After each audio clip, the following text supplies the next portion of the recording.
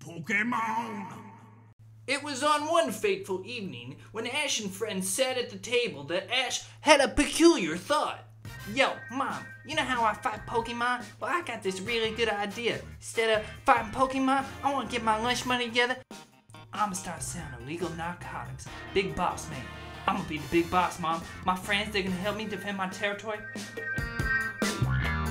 I've got an even better idea. Why don't you take me down to the street corner and see what you can get? Bish, what'd you just say? I hear kegels can make you lots of money. Bish, I swear to God, I'm gonna come over there, I'm gonna choke you right now. Pika, bitch! Look at it this way, Ash, you'll be making money.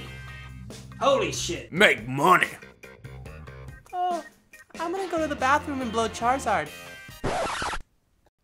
Charizard, where are you? Charizard. Make sure to rinse the bourbon off your breath first.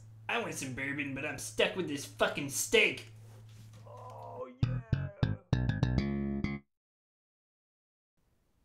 Well, how was it?